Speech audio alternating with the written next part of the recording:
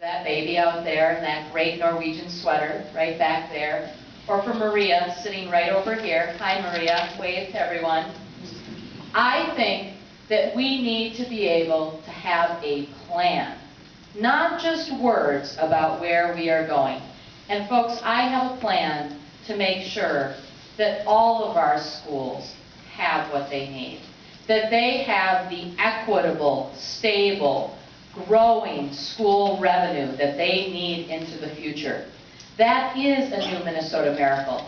It will lower your property taxes as well, because too much of the burden recently has been put on all of you to be funding those schools.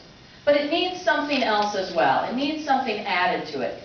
It needs a way to fund a system of early childhood education all across the state. And as governor, I'm going to provide the leadership to do that, because our future is in making sure that young little baby and that Maria have the best opportunity that we can provide them.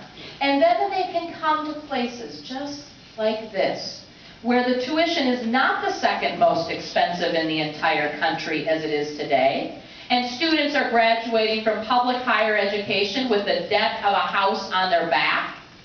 And what does that mean for all of us?